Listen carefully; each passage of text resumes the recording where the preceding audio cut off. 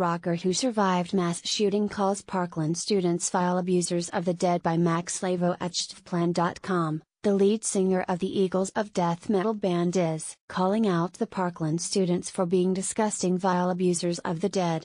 Jesse Hughes, the rocker who survived the Paris mass shooting which left 90 dead in a nation with extremely harsh gun control regulations, is joining the rest of us in becoming disgusted by the demands to remove basic human rights from everyone because of one psycho.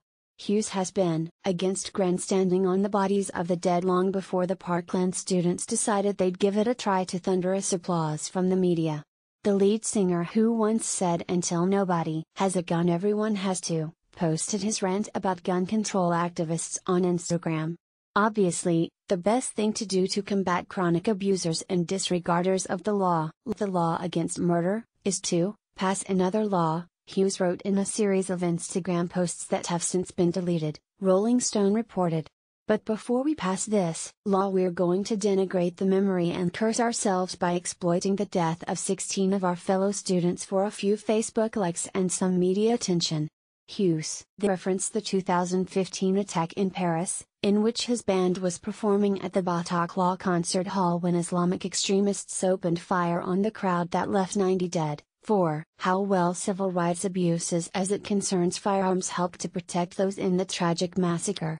Of course, human rights abuses, gun bans, didn't stop more human rights abuses, mass murder, from occurring in Paris. Of course, gun control activists only want one thing, all guns. They understand that as long as people are armed, they can tell these tyrants no. Once the guns are gone, people may only comply when told to. We could ask the Jews in Nazi Germany how well that worked. Oh, no, we can't. But Hughes actually understands this and looks at it from a logical point of view, rather than an emotionally driven childlike one. As the survivor of a mass shooting, I can tell you from first-hand experience that all of you protesting and taking days off from school insult the memory of those who were killed and abuse and insult me and every other lover of liberty by your every action, Hughes wrote.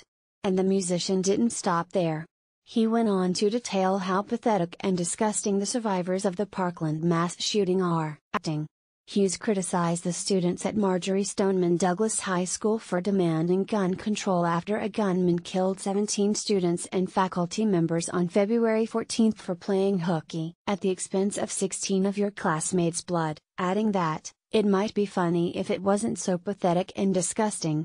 Hughes continued saying, "Long live rock and roll. And may every one of these disgusting vile abusers of the dead live as long as possible so they can have the maximum amount of time to endure their shame, and be cursed." And with that, Hughes concluded his Instagram tirade.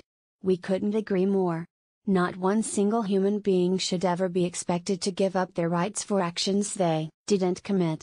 It would be nice if the communists of the world could comprehend this simple moral statement. Yet if they could, they wouldn't be communists.